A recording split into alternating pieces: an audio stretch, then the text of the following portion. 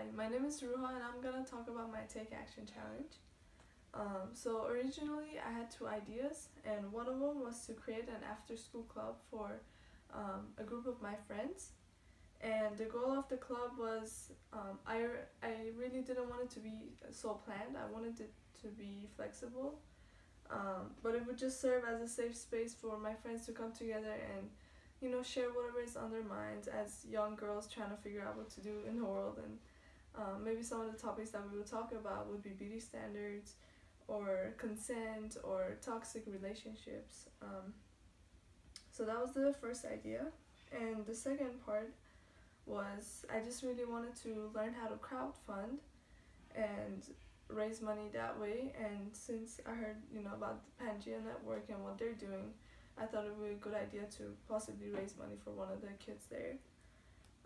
So the beginning of my project, I actually started pretty late because I just didn't have free time. But I created a GoFundMe page in November, and some of the challenges I faced were overestimation of how much free time I would have, because in the summer it's so easy to just plan things. But when I actually had to do them, I realized that I don't actually have that much free time as a high school junior. Another challenge was people's inability to donate, and that's just the people around me that I would share the GoFundMe page with. And that was either through Facebook or Instagram, because obviously I could reach out to organizations, and I did. But most of the people I shared them with were my family, my friends, and a lot of people just, weren't in a financial situation to donate, which is fine. And then lastly, another challenge, and this is kind of, maybe not everybody faces this, but when talking about possibly starting a club, a lot of my friends were just not interested in it, and some of them were busy and they said that they wouldn't come. And this is not coming from like a mean place or a non-supportive place, and I understand if it's not something that they're interested in. But recently I got introduced to a new club that is already at Conrad, and it's called Journeys.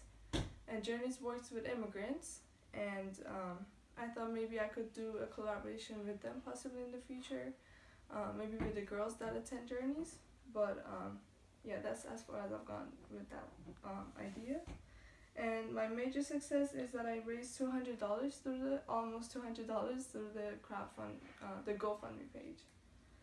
And advice I have for anybody who wants to do their own Take Action Challenge, number one is to be realistic, because it's so easy to just make plans, random plans that maybe your community doesn't need, or maybe you can't bring about when the time actually comes. So be realistic, don't overestimate, don't underestimate. And my second advice would be that it's okay to have to change your plan, and it's okay to fail, because it's a learning process, and it is everybody's first time pretty much doing this. So yeah, take it easy on yourself and just have fun, pretty much.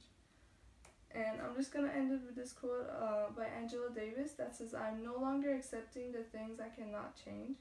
I'm changing the things I cannot accept." Thank you.